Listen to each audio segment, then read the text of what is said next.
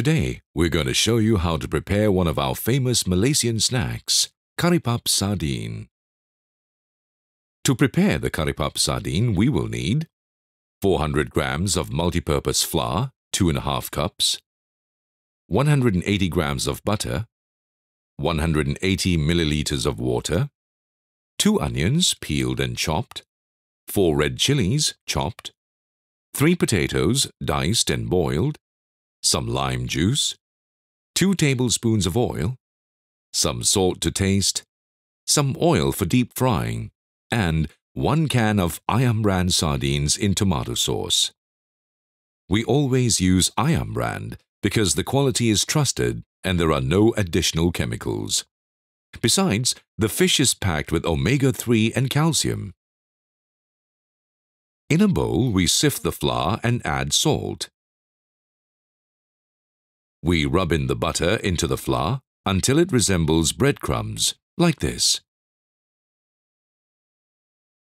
Then we slowly add in the water and we combine it to form a soft dough in the form of a ball. If you find that the dough is dry, you can add a tablespoon of water. Then we rest the dough. While we are waiting for the dough to rest, we can do some filling. We mash the sardines with a fork like that. Then we heat up a bit of oil in a pan and we sauté the onions and the chilies until translucent. We add in the sardines and we cook until it's thick.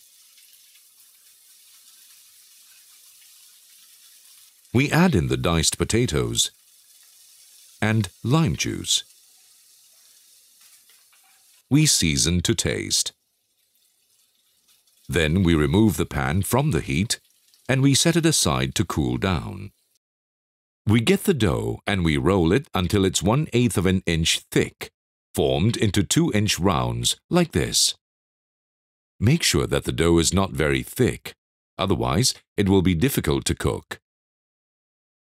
We fill it with a teaspoon of cooled sardine mixture and fold it in half, like this. Make sure the filling is cold.